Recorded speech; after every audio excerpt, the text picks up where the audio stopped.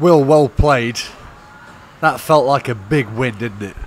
Yeah, massive win. We've worked hard all week, knowing what we've got to do this week. We just knew if we put 100% in for this game, then we'll get a result no matter what time it comes. We knew the goal was going to come. What was crucial to the victory? Let's just say hard work, commitment to each other, a massive push, and just togetherness really. Togetherness on the pitch, in the dressing room, everything.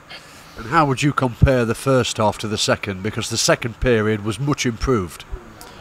Yeah, we're coming at half time. We knew we had to give an extra 20%. The gaffer said, like, if everyone gives 20%, we'll win this game, and we come out, we did. And luckily, Tyler got the goal. Great finish as well. Yeah, you had Tyler to thank again. He's been outstanding this season. I know you've only been with the Stags a couple of months, but how good has he been since you've been here?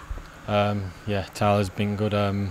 We've had a couple of 1-0 victories when I've been playing Forest Green today, and Tyler's managed to get the goals for him, and he just seems to be in the right place at the right time, and it's just a sign of a good striker, to be fair.